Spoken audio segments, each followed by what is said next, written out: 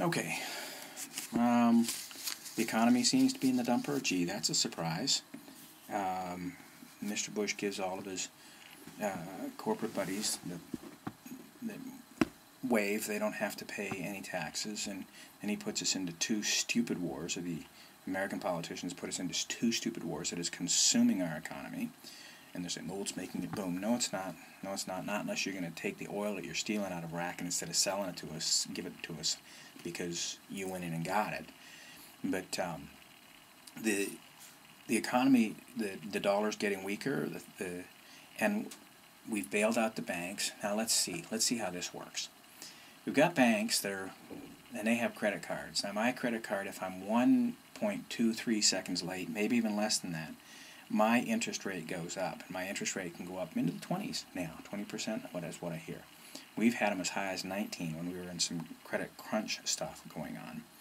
But here's an institution that illegally, immorally charges 19 to 20% interest rates, and they can't keep their books together enough to stay afloat. Then the government says we should bail them out. We should get them out of trouble because they're too big to fail. My thing, let them fail. Give us back our money. Make them give us back our money. Put it towards education. Put it towards health care, real health care. We'll talk about that later. But put it towards education. Educate our kids.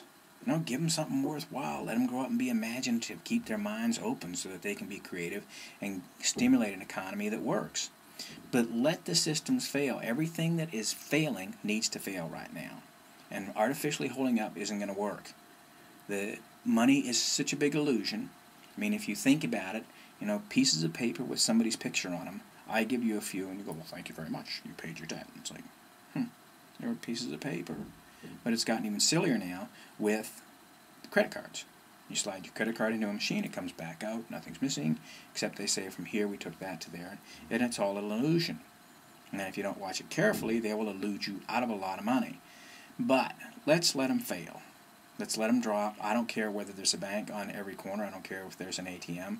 Somebody that knows how to run business will take them over. That's for sure. That's the way business, that's called capitalism. Right? But if the banks can fail, let them fail. Don't bail them out.